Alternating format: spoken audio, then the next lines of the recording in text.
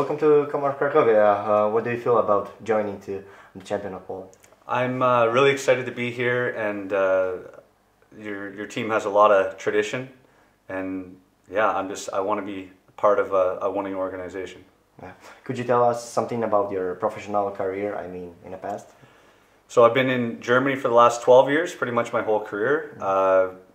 In the last 5 years, I was in Bremerhaven, and we played in the second league in Germany, and then moved up to the DL this year, and we've had a lot of success there. And yeah, just overall, Germany's been it's been great for me and my family, and now new beginnings here. And what's your goal when here in Krakow? Championship. That's when I heard of the opportunity to come here, that was my first thought, was that I'm coming to a team that wins a lot, and I want to be part of that, and hopefully be help them continue that tradition here. Except the experience, because it's obvious. What could you give to our team? I'm going to give everything. I just that's the type of player I am. I'll try to do everything I can to help us win, and help the team be better. And I live hockey, and this is it.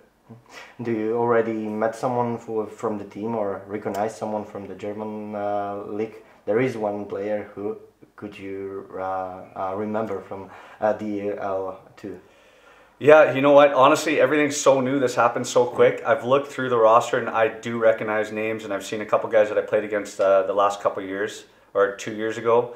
But like I said, there's so much information right now and everything. This basically happened yesterday and the day before, and now it's been a lot. So yeah, I'm looking forward to meeting the team and getting to know everybody. Could we expect you on the ice already against the Polonia Bytom Friday game? Yeah, as far as I know, I'm ready to go, and it's tomorrow morning will be great to get on the ice. It's been a couple days and whatnot, and I just want to get out there and start playing, learn my teammates.